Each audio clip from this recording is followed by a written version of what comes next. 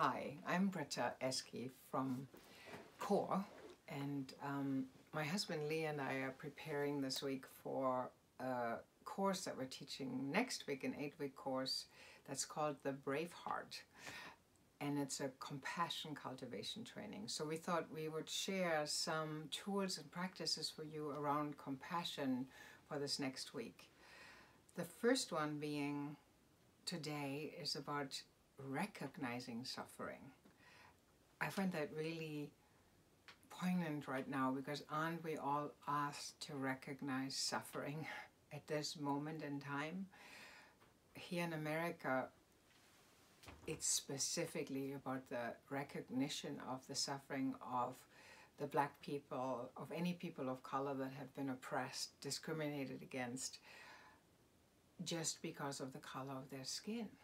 And there's a cry that wants to be heard about this. That's what I see when I was just at a protest, and when I see those images on TV and on Facebook, I just see people crying, hear me, I am suffering, we are suffering.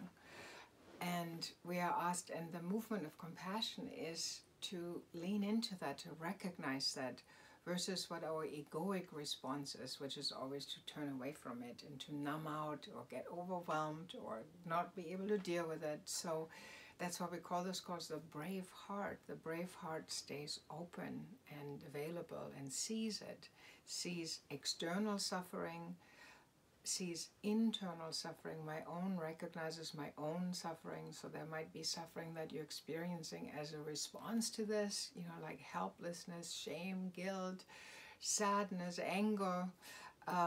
There's people affected by the riots, that are affected by the violence of these riots, that causes suffering. And so there's just suffering all around that we're asked to not turn away from but lean into. And that of course is happening on top of a pandemic where we've had so much suffering in the last 2 months of financial concerns and health concerns and healthcare workers on the front lines fearing for their life, and all this is also still happening. So, and suffering really has always happened.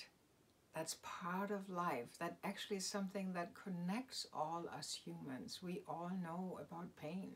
We all know about suffering. And we all have the tendency to turn away from it, to not want to feel it. So our tool for you for today is to recognize it without defending against it, to keep your heart open, to let it lean in, to let it be, to recognize it. Yeah, to recognize it. So as you're watching TV or